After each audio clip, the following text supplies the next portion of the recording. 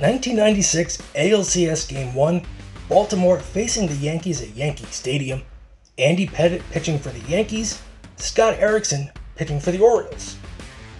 Hall of Famer Tim Raines here hits a little weak fly ball to left, but BJ Surhoff can't find it, and since Raines was running hard, he is on second. Now, Hall of Famer Wade Boggs, ground ball back to Erickson, we got Raines on third. Should be Hall of Famer Bernie Williams, brings him in with a ground ball to Hall of Famer Cal Ripken. I never did steroids. Rafael Palmeiro draws a leadoff walk, followed by the Mets' biggest pain in the ass, Bobby Bonilla. They're still paying him to this day. Hits a pop-up.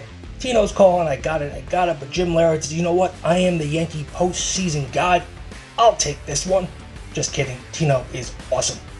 So the Orioles here end up tying the game. Cal Ripken changes his swing almost every pitch, shuffles the bat a little bit, hits one in the gap. The Orioles are going to have second and third. Why am I going through all this? Well, because it's a fun game and a lot happened. And this is how the Orioles tie it up. Hall of Famer Eddie Murray grounds out to Hall of Famer Jeter. Mariano Duncan. This right here really isn't the play I'm going to talk about, but he's the reason why I'm making this video in the first place. And with the runner on third, Lehrer hits it to Zeal, who bobbles it, but Lehrer runs like he has a piano on his back. He's out. Yankees take a 2-1 lead. Busting out Brady Anderson here ties it with the home run. He hit 50 home runs in 1 year and basically never came close. Ties the game, and then Mr. I never did steroids hits a solo home run himself. And Yankees are in trouble. BJ Surhoff, bases loaded here, 1 out, fly ball to center field, and before you know it, it is 4-2 Baltimore. We got Andy Pettitte not looking so happy here on the bench, but don't worry, Andy, things are about to change. Wade Boggs leads off with a walk, and then Bernie Williams here hits a deep fly ball to right.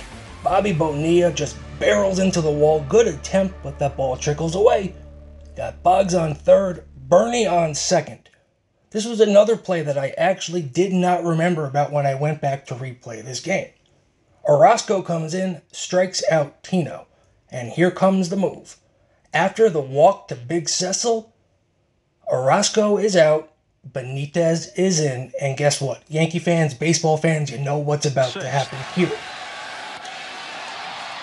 In right field, Tarasco going back to the track, to the wall. And what happens here? He contends that a fan reaches up and touches it. But Richie Garcia says no, it's a home run. Yeah, the kid absolutely reached over. And here's the interview during the game. It's the difference in the game right now. Wow, it's pretty unbelievable, and I didn't think it would ever happen to me. One of the most famous Yankee fans of all time. And as I said earlier, an inning later, Mariano Duncan, yes, that Mariano Duncan, we play today, we win today, does it. Hits a fly ball into foul territory to right field. There comes Tarasco. Richie Garcia is right there, but a fan reaches out and touches it, but Richie Garcia says no, it's a foul ball. Tarasco, not happy at all. Davey Johnson already got thrown out because of the Jeter home run, so Echeverria has to come out to argue it, but again, doesn't get overturned. Did a fan touch that ball? Yeah, they reached over and blocked his glove. Tony Tarasco had an absolute friggin' nightmare in right field this game. And remember, he's replacing Bonilla. Yeah, that was definitely interference as well. And today, if they had replay, I bet you that would have been overturned. Yeah, Tarasco's just like having a fit right now. And on the next pitch, Terry Matthews drills Mariano Duncan. Was it on purpose? I don't know. I don't think so. But you can speculate about that all you want. Let me know in the comments below if that was. I really don't think it was. Anyways, this game goes into extra innings, and I do want to say I understand why that play with Duncan and the foul ball has not been talked about, but the fact that he got drilled immediately after, it happened in the same game that Jeffrey Meyer, however you want to pronounce his name, caught the ball from Jeter.